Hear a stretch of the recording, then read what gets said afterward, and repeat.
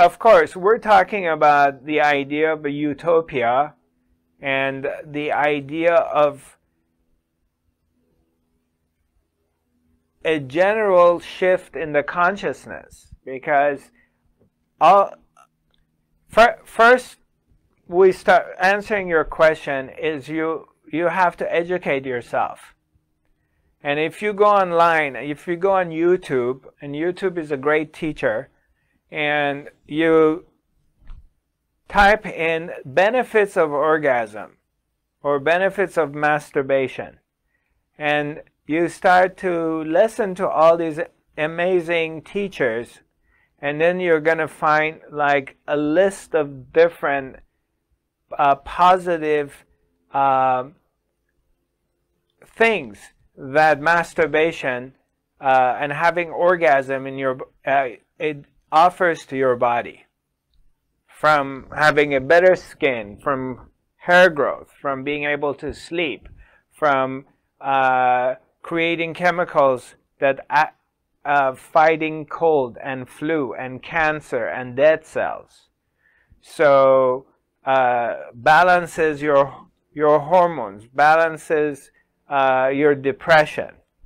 You discover all these things. So the number one thing I would say is educating ourselves, because there's a lot of misinformation, and a lot of us, they're operating from lack of education.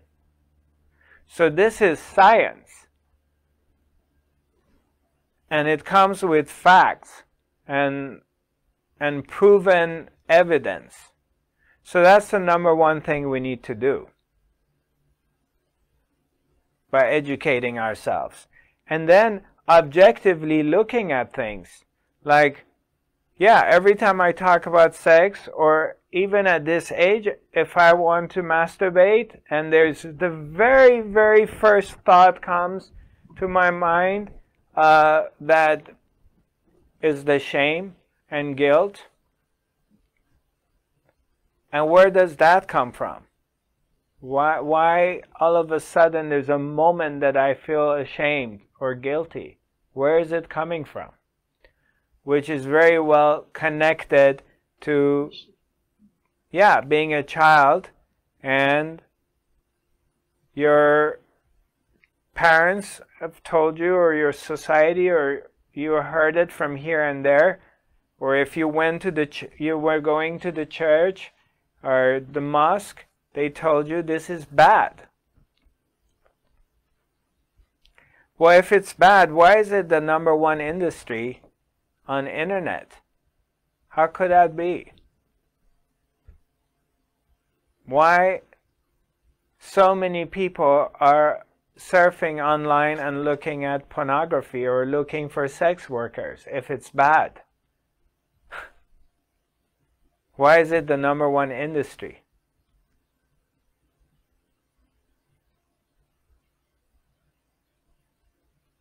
And if it's bad, so why is it being used to produce human beings? How could nature create something, if it's bad, that you have to have sex to have children? So how could it then, why did nature produce this?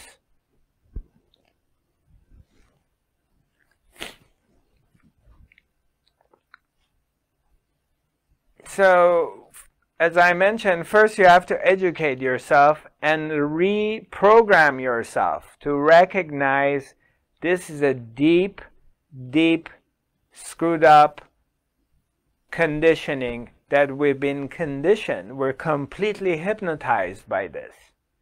And look how many issues we end up having because of this. And then, you know, you go deeper, and then all these other hypnoses, like marriage, like getting married. And a lot of people think, okay, once I get married, I'm going to have sex. Oh yeah, then my problem with sexuality is over, and I'm going to get it. But actually, it's the other way around. Most probably, you're going to have sex for the first 2-3 years, and after that, you're not going to get it anymore. And I believe that's my discovery. that most of my married friends are very, very sexually frustrated. And when I'm asking them, are you getting it? They're not getting it anymore. They actually hate each other. So obviously marriage is not the question to it.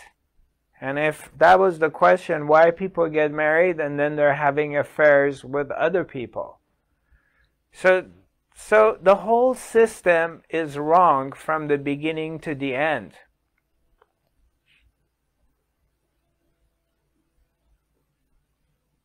It's almost, there seems like we need to,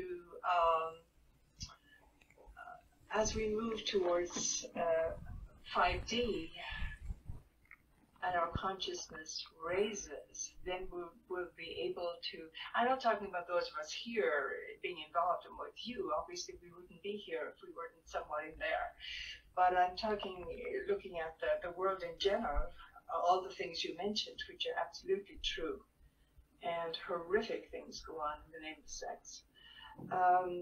But it's almost like what's the chicken and what's the egg? We almost need the higher consciousness to see the beauty and the greater. Yeah. Do you know what I'm trying to say? It's hard to come down here to up here. Yeah. The abusers see. Right. I mean, that's just on.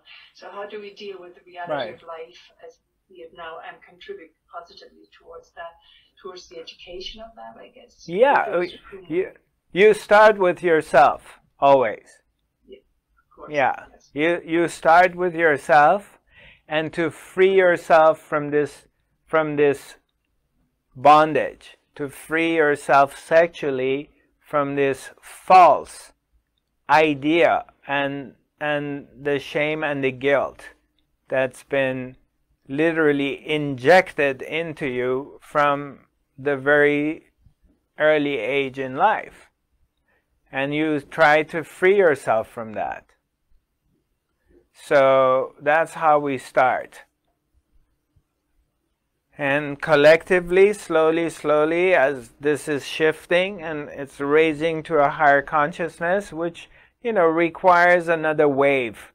Because it's not something one person can do. It comes as a wave of a general consciousness that, of course, it all falls into the divine will, and when the time is right and the new wave comes, and all of a sudden humanity as a collective, it starts to slowly wake up to itself.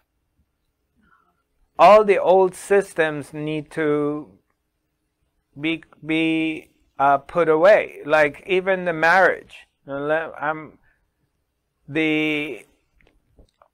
This whole idea of about a couple get married and they live together and happily thereafter, it's a hoax.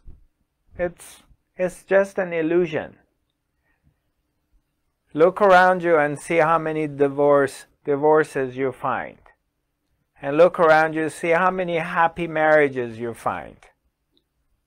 Truly, they're happy. And I'm not saying that people don't get married and they don't stay together happily thereafter. It does happen, of course. That is a possibility in life, because life expresses itself in all different directions. So that happens too. But the marriage union is a failure. It's not working. Maybe it works for a very, very small percentage of people on the planet, but as a whole, it is a failure experiment. And it's another brainwash. It's just not working. So it needs to go. What happens is, when the couple come together and they have children, children should be growing up in the village.